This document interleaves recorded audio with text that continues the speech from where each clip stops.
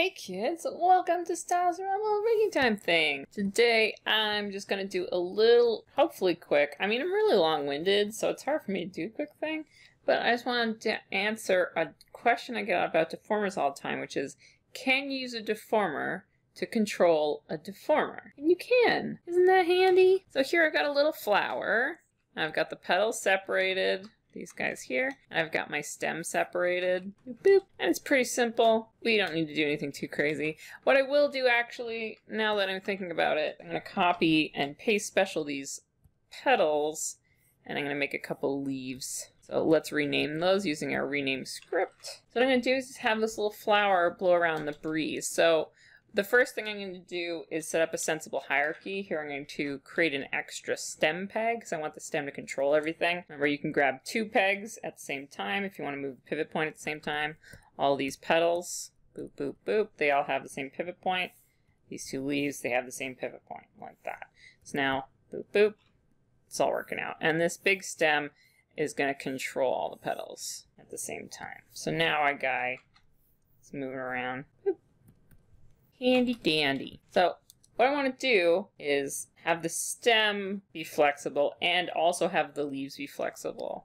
So I'm going to use my deformation toolbar up here, hit my two hammers, and I'm going to make a curve deformer because we all know how I feel about bone deformers. So I've just done a simple 2.1 so I can kind of demonstrate what's going to happen here. So what we can do is give our petals their very own maboober here. And I'm going to use the copy paste pivot script that you can get from Cartoon Flow. So copy the pivot point from this, paste the pivot point there, rather than using this because I'm too lazy for that. And then I'm going to tell my deformer to control the petals. And we'll do the same for our leaves, give them their very own peg, copy pivot, paste pivot. All right.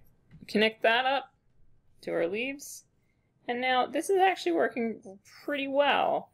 Sometimes you can find yourself having problems with the leaves detaching, but this, it's a fairly simple drawing. We're not expecting crazy stuff out of it, so it's going to work pretty good. But what I want to do now is I want to have these guys do some bendy stuff too. So we can add a deformer to this guy, and then it explodes. You can see it's done some crazy stuff. And if we animate it, it wants to animate it, but it's getting confused. So what we need to do is go into our deformation stem. So this is inside the deformer group. Don't be afraid of this. I did not add a transformation switch inside the group, but that doesn't matter in this particular case. We can talk about what'll happen if you need a transform switch in a minute. Inside your deformer group, there's a thing called a kinematic output. We're going to need that guy. We attach our curve to our kinematic output, and then have that go through the multi-port out. So now we've got two things coming out of the bottom here.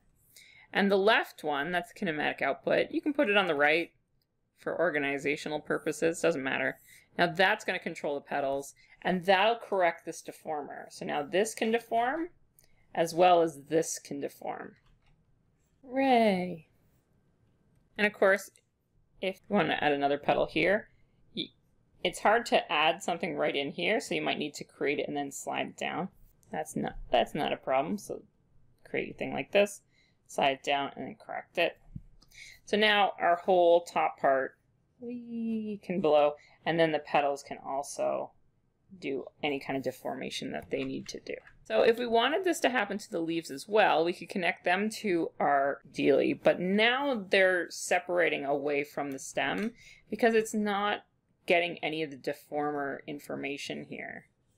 So if you want to do that, where you have the leaves that have independent deformers and the petals, what you have to do is on your stem here, you're going to use our tool again, and we're going to add in a piece. So let's just isolate this, and we're going to see some weird stuff as we do this because it's already been deformed. But you can edit your deformer and put a pivot point right where these leaves are. So we want the leaves to pivot around this point, and then we want the stem to pivot around this point. Now inside our deformer group, we're going to have to do a little bit of correcting, because now we have an extra curve in the middle. That's this guy here. And then we have the curve at the end. So the offset is always this one, this kind of circly dot one. That's the offset. And then the curves will come along the chain here in a sensible way. So this middle one is this guy here. We can create another kinematic output to the middle curve. I'm going to put that in the middle just so it makes sense visually. And so now the end curve, this guy here, is the one we want controlling the petals. The middle curve here is the one we want controlling these leaves. So middle one goes to the leaves, and then the end one goes to the petals. So now let's select the whole thing and show our dealies here. It's getting a little bit tangly in here, which, you know, that's all you can do. But this stuff's going to work on the top.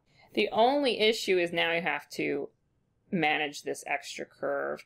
It will take the rotation information here. That's handy to know. But now your petals are going to animate as well, or your leaves. And then you can add a few more down these leaves. And all of your stuff is now deformable. In case you're like, hey, I don't want to ever draw or redraw, I just want a dancing flower with lots of deformers, you can totally do that by using these kinematic outputs.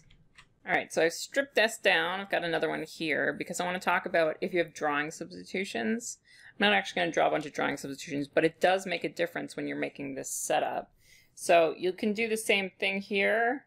You're keeping in mind that you want a piece down here to control these leaves. Set this guy up. You can even set all these dudes up before you hook everything up. And setting up deformers is so fast, it's ridiculous. So if you like setting up, if you're doing something really simple like this, you just need some little swaying action, then slapping in a ton of deformers can be a good way to go about it. But if you need these to change, say you are hand drawing a bunch of stuff up here, or it changes views, something like that, you can't go about it exactly the same way. So inside of our group here, you'd want your transform switch inside of your deformer group, and then your chain is going to be inside this group.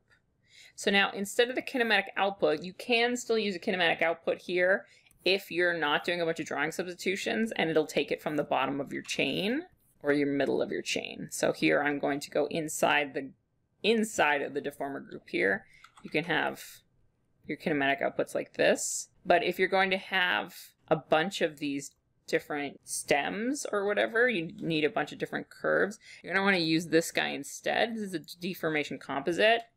And I talk a little bit about this guy in my deformer video back in the old days, but it works inside of it. It has output kinematic only, so it's giving you that option.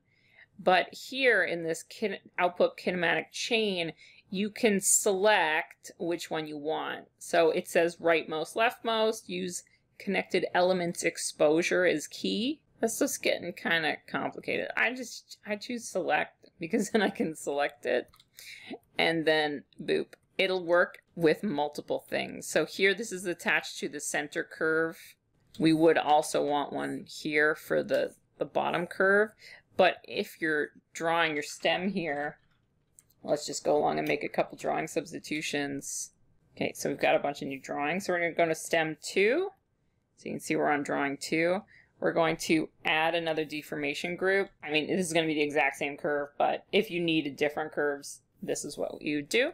And then inside here, you're going to want that center curve, and so whatever the leaves are doing, whatever the petals are doing, and then you can hook them up like this. Boop, boop.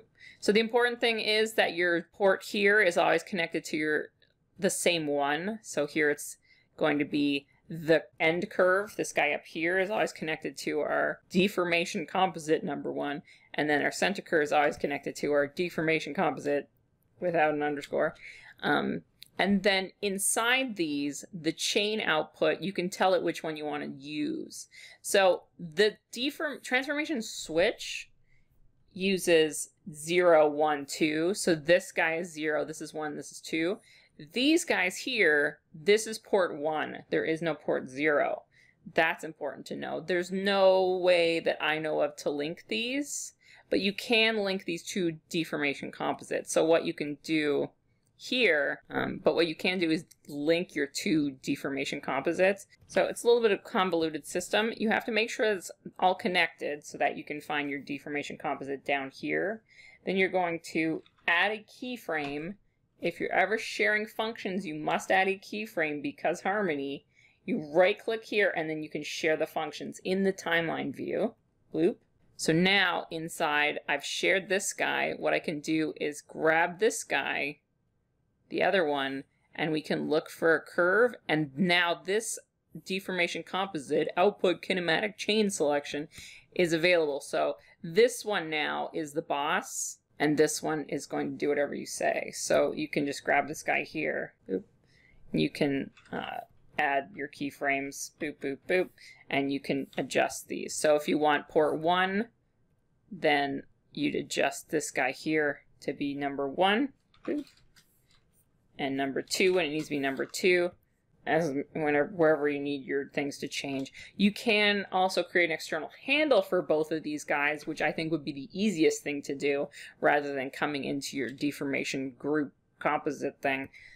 But that's up to you. We're getting kind of advanced here now, guys. But the long story short, you can connect deformers to more different deformers. Wee, it's a dancing flower. La la la la la. You can also select multiple deformers at the same time. Dancing flower. La la la la la la la la.